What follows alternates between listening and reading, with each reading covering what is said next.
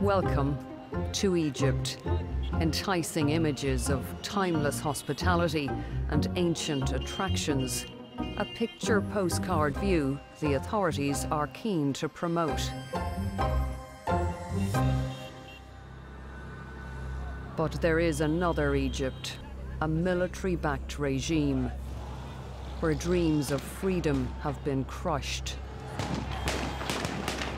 It's understandable to be scared with a regime that is not hesitant about killing. I've never seen a regime as bloody as Sisi's regime.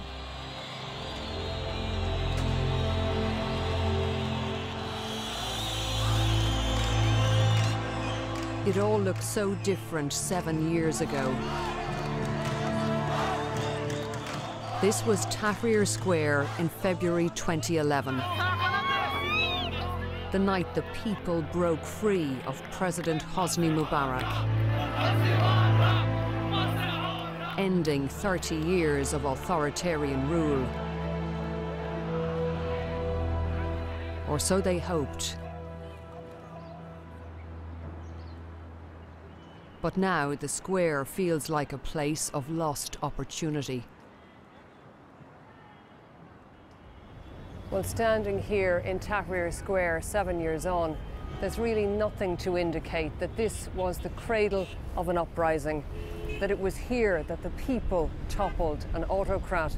The monument is bare, no list of names of all of those who were killed, and that's just the way the authorities want it.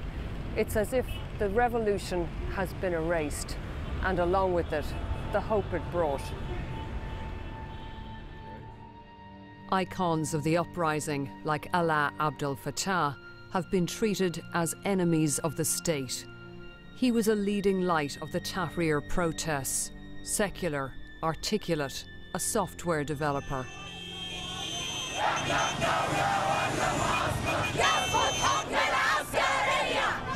Abdel Fattah was accused of organising this protest.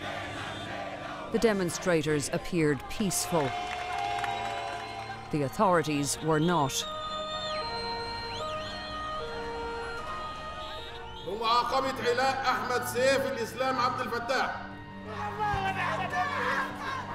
Others told the authorities they organised the protest, but he was still sentenced to 5 years, another member of Egypt's generation jail.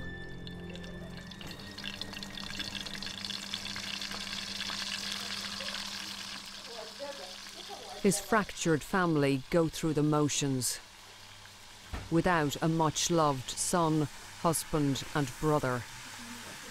Human rights groups say there are thousands like them in Egypt, families of political prisoners. His sister Mona campaigns against civilians being tried in military courts. In this household, resistance runs in the family. But Mona says the struggle for change is harder than ever under President Abdel Fattah al-Sisi. But the level of bloodiness is beyond anything I've ever heard or experienced. And the way they have managed to desensitize people towards death, to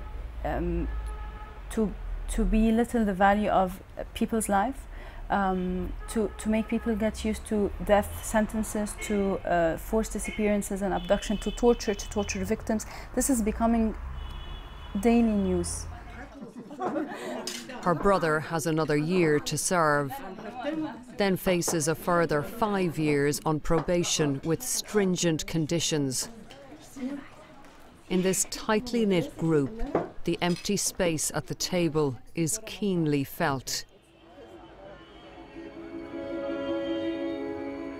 Those who end up in custody can expect the harshest treatment. My sources say torture is commonplace, but few victims are willing to speak.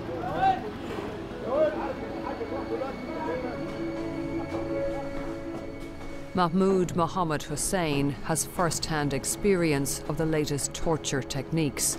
He was accused of attending a banned protest and held without trial for more than 2 years. He says the only reason he was arrested, aged just 18, was because of his T-shirt. The slogan read, "A nation without torture." واتكهربت في مناطق حساسة في جسمي، يعني كان في كهرباء منها هنا وفي الجزء اللي تحت اتكهربت برضو فيه. يعني كنت معرفش، يعني ما كنتش عارف احساسي او شعوري ايه ساعتها، بس كنت حزين وبتألم جدا، وكان في ضرب بشكل متعمد يكون في المنطقه اللي انا قلت له ان انا رجلي فيها تعبانه، لدرجه ان هو خلاني لحد من دلوقتي من شهور قليله جدا كنت بستعمل عكاز وعملت اكتر من عمليه. Aren't you afraid that by speaking out like this that the authorities could come after you again? هو انا طبعا مدرك ده كويس جدا، وعارف ان يعني هو انا مش موجود عشان اقول مجرد كلام وخلاص.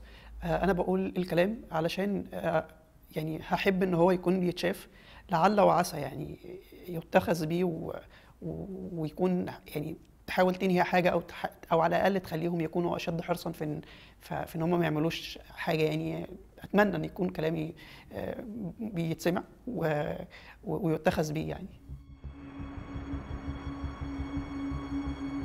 Torture victims used to have one refuge, the Al-Nadim Center in Cairo.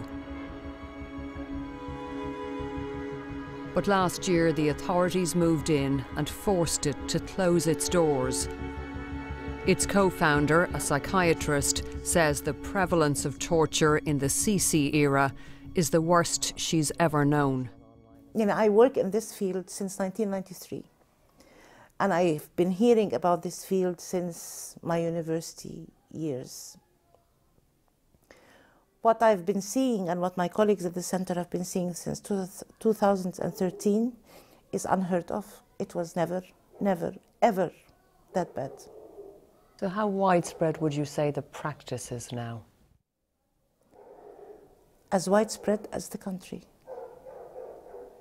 As widespread as the country.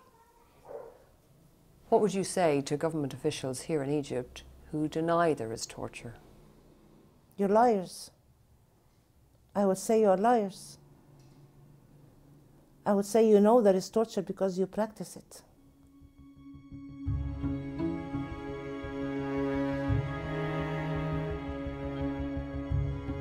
And then there are those who are hidden behind the sun. That's what Egyptians call the growing numbers who vanish from the streets and are held in secret by the state. Anyone opposing the regime is at risk. Human rights campaigners say enforced disappearances are a trademark of the Sisi era. They have documented at least 1,500 cases in the past 4 years. But they believe the real figure is much higher. This is Zubaida, a student of 23, who wants to open her own business. Her mother says she and Zubaida were arrested near a demonstration in 2014 and convicted of offences including attending a banned protest. She says they were in the wrong place at the wrong time and spent 7 months in jail, but were later acquitted. She tells me that in 2016, Zubaida was detained again at a police checkpoint and disappeared. She was dumped by the roadside after 28 days, a changed girl. فلقيت جسمها مقطع ومتكهربة يعني معذبينها، وصدمتني لما قالت لي إن يعني اعتدوا عليها ويعني عملوا فيها كل اللي يغضب ربنا، عملوا فيها كل شيء يعني مش كويس عملوا فيها. فطبعا أنا صدمت طبعا But her legal papers show the anguish did not end there. As Zubaida was struggling to recover, she disappeared for the second time last April. Her mother says neighbours saw her being taken by armed and masked police. ندور على زبيدة لي 10 شهور كل يوم نموت 100 مرة يعني أسرة كاملة اتدمر أسرة كاملة من 6 أنفار أنا وأخواتها اتدمرنا بمعنى كلمة اتدمرنا إحنا لدرجة إن إحنا نتمنى الموت عشان ما اللحظة اللي إحنا فيها لحظة صعب جدا ودي Zubaida's treasured keepsakes are just as she left them, حضرتك دي زحلفة جايباها من waiting for her return. نظفها دايما. Her mother refuses to give up hope, refuses to be silenced. يا ريت ياخذوني أنا ويسيبوها هي يا ريت ياخذوني أنا اعتقلوني مع إن إحنا ما عملناش حاجة يعني إحنا ما عملناش حاجة للسلطة يعني إزاي بنتي مختفية واخدينها ويعذبوها وأنا ما نتكلمش إزاي أي قانون يقول الكلام ده ولا أي دين أو أي عرق يقول إن أنا بنتي مختفية واخدينها وأنا ما نتكلمش لا هنتكلم لو كلامي يعود علي أننا نتعلق على حبل المشانق هنتكلم.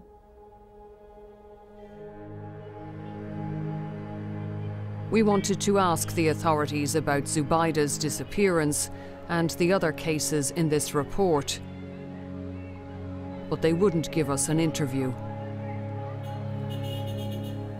Previously, the authorities have told me there is no systematic torture. But if mistakes are made, officers are punished. They've also denied there are enforced disappearances and widespread human rights abuses.